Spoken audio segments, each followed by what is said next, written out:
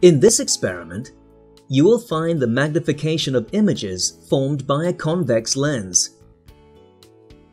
Fix a transparent ruler to a stand by a clip in front of a lamp housing.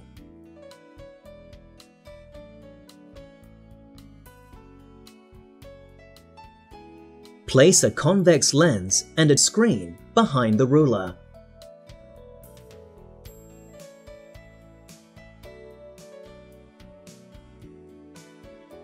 The transparent ruler is used as an object.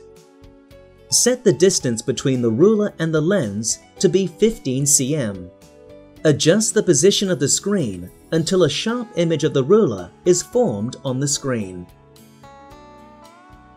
Use another ruler to measure the length of the 3 cm division of the image. Record the result in a table. Calculate the magnification of the image by dividing the length of the 3 cm division of the image by that of the object.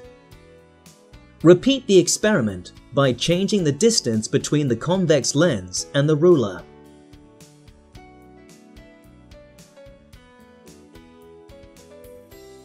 From the results, we can see that when the distance between the object and the lens increases, the size of the image decreases.